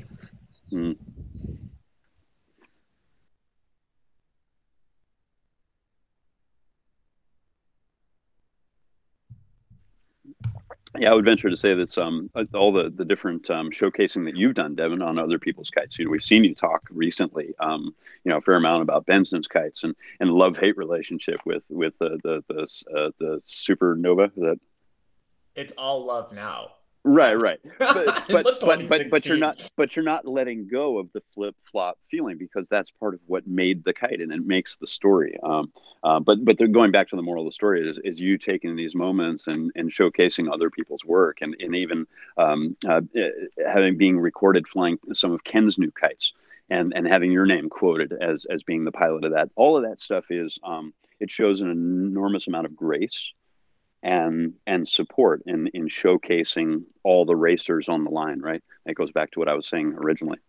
So I just wanted to validate that more than anything. No, thanks. I think I actually talked to Ken about this a lot. And I mean, John is just stuck with me because so he's got to live in it, and so do I. Well, you came from his loins, so basically, I'm like basically.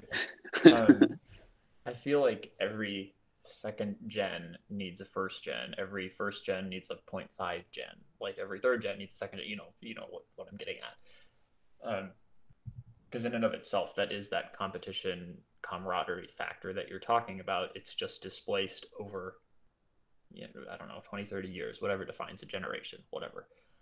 And I think that's what starts to produce something that's really good. Like if you think about it, the kites that are the new kites that are kind of on the radar right now have all of them have some level of partnership, whether that is the Supernova, Superfly, the Spurs, the Tikas, the Jins.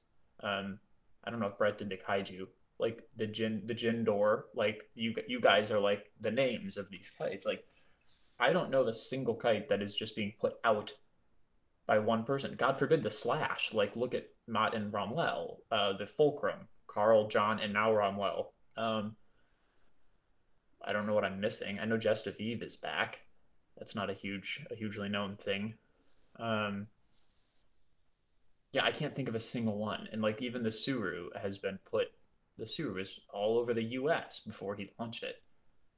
Like, I don't know. We need to kind of get back to that camaraderie thing. Well, and this ties in so heavily to the content creation thing, right? I mean, this goes back to it.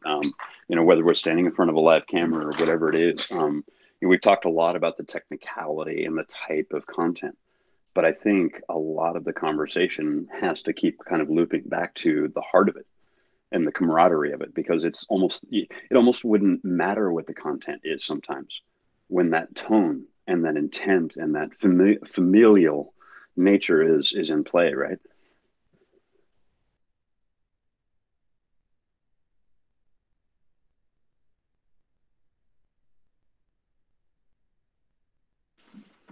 I'm hunting blasters for a transformer. I don't know. Does anyone else have something? I feel weird just kind of blabbering. Welcome back, Michael. You're finally the face, the guy who's liking all my very rare Instagram stuff. It's nice to finally see you. Like, who is this HQ guy, man? This big old company is obviously observing in real time and organically, like what cool people are doing, and it's just really neat to see it happening. So, it's been great to hear your thoughts as well. I'm not working for HQ in any means. It's just a community thing we're involved in. Yes.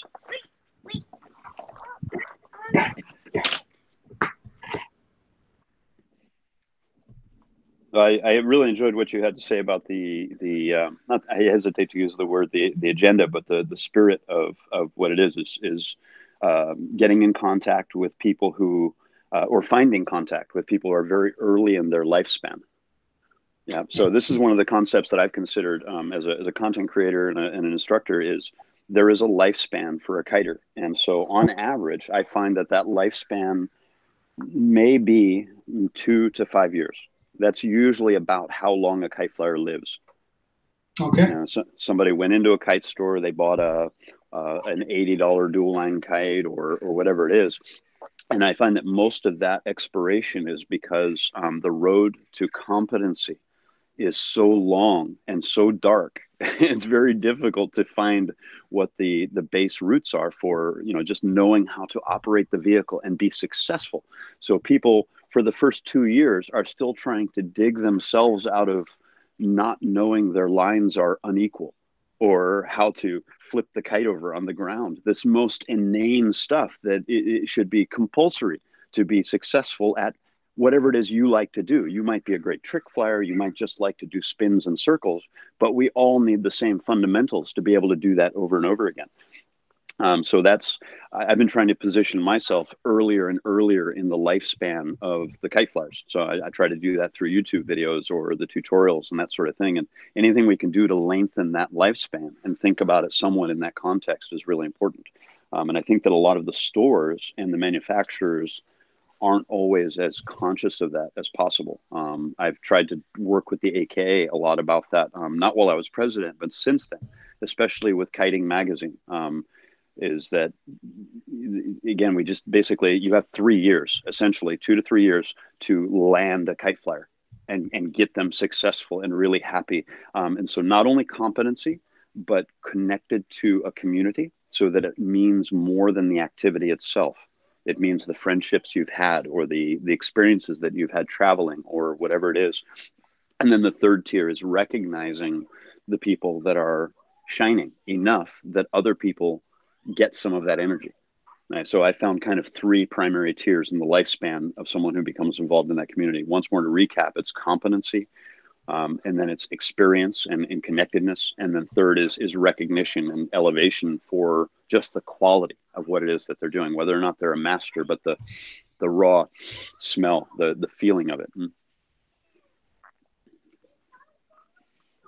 So from a content point of view, in your guys' opinion, is there anything special we can do to get earlier into that lifespan of the kite you just talked about, John?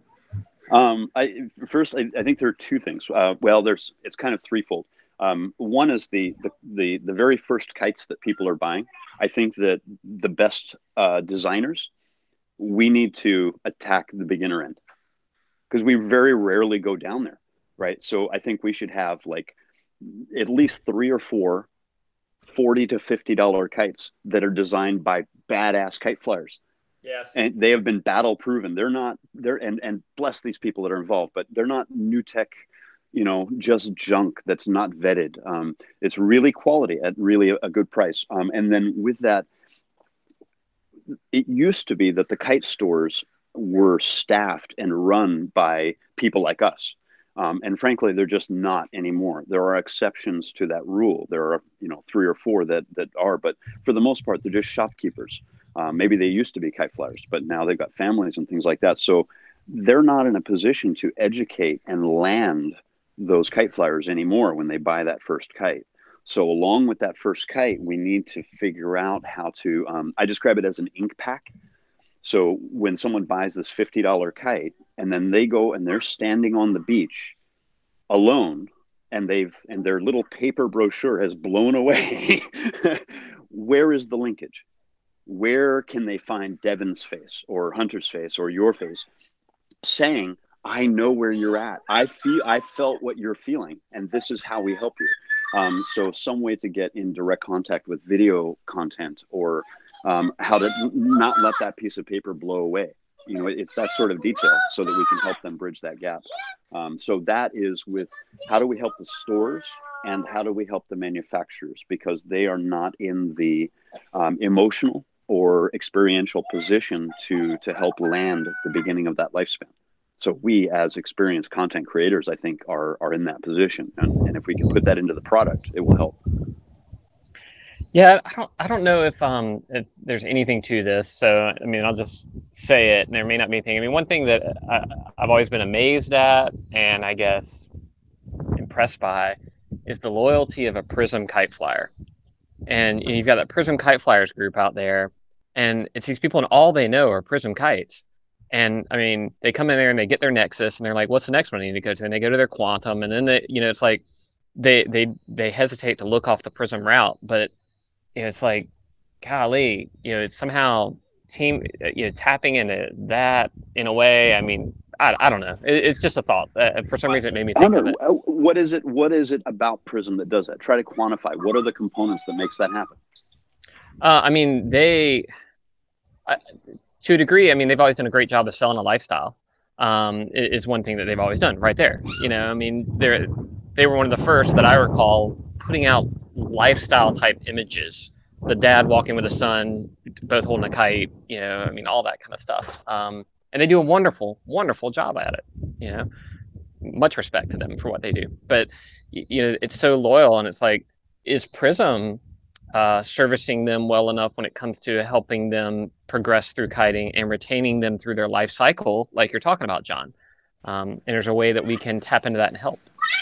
Yeah, I don't know that Prism has had a direct hand on actually being a part of that life cycle. I think because of the lifestyle branding they've done, the community has formed itself inside that lifestyle. So they go to the Prism forum and they talk with other Prism flyers.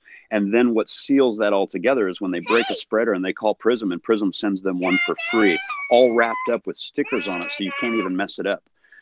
That's all a really nice touch, especially, again, considering that they're not actually present.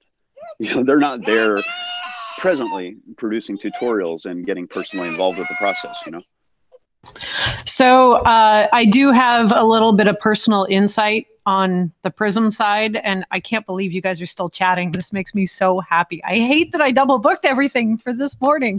Oh, you should have caught the last 20 minutes, Nick. It's been hot, man. It's real good. Well, thankfully I get to go, listen to the recording. Yeah, we said some really bad stuff about you, so we'll watch that part. You know what? I'm going to make figure we got 6 months this before you get to it.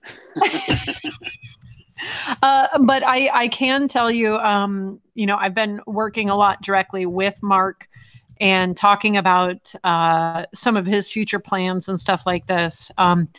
There is a drive, and there is intention, and there's framework that's been created for kind of a little bit different tutorials for their products, and engaging again and kind of revitalizing that whole flight manual that they had, and kind of revamping it and making it newer and more accessible for folks.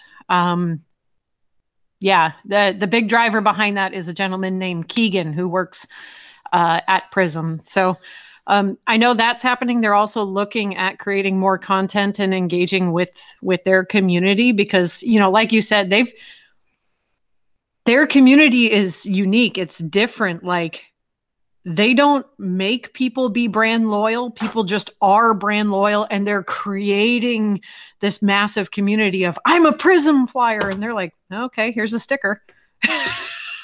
Right? They're not demanding their community to be that way. The community just wants to be that way. They want to be associated with it. So yeah, I know they're creating something. I may be helping with that, but so, okay, I gotta go get this other session started. Jeez, guys, I love this.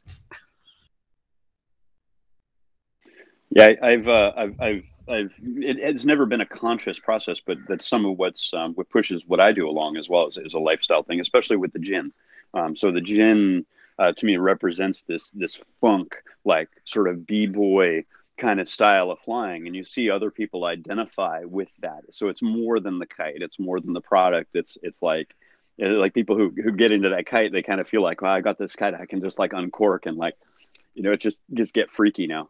So it's very different. It's not as much about branding, but about what it means. And I think everybody's kind of working towards finding that, whatever that is, for their product or efforts.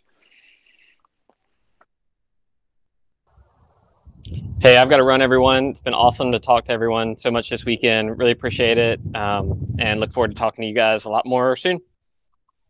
Thanks, Nick. Thanks for everything.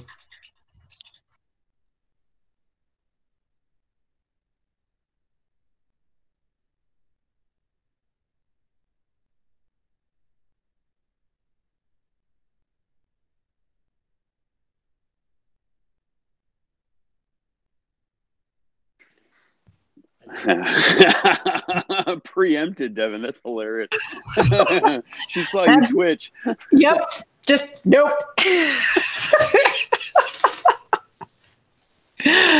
Devin's talking again. Just nope. Grain of salt, Devin. Grain of salt. You're awesome. If you guys don't have anything more specific for me, I'm probably going to go and do my dadly thing as well.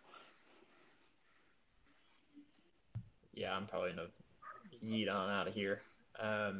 Cool. Let's find a time. Yeah, Nick, make this happen again. Yeah, I was about to ask, did you guys talk about if there's going to be a follow-up of this content creation chat, or in the time I was gone? There will be. I just have to free up some space on my computer to create it and get it scheduled and get all the invites out. Right now, I've got probably 15 windows open. But I'm going to make it happen. You'll probably see invites or some information on Monday that goes into like, yeah. We'll make it happen. We'll figure it out. Thank you. Do we want to start a little Facebook group for content creators to just post crap? I've got one. I'll invite you to it. Okay, let's do that. Okay. Yeah. Thanks, Nick. Okay. Yep. I'll post it on the Fortuna Fountain. Actually, hold on. Crap. Just a second. What am I holding on to? Hold on to your butt. Hold on. All right, we'll keep warm. Straps. Yep. Kind of here we go. Do they have studs on them? Yes. Okay. Anything for you, my dear. Okay. Sounds like you've been to my house. Must be where I got the bruises. This is recorded, isn't it? Great. Yep. Don't worry. I can cut this portion out. No, leave it and set it to your ringtone for me. There you go. Thanks. Yep. And I'll feel free to invite. Yeah. Oh, you just made this group. No, I made it last year. Why are you the only member? Because everyone else left. What? And no one was engaging. So, yeah. Great. Okay. All right. I'll see you guys later. Okay. I'll see you. Thank you, everybody. Much love. Yeah. Talk to you guys soon. Bye. Bye.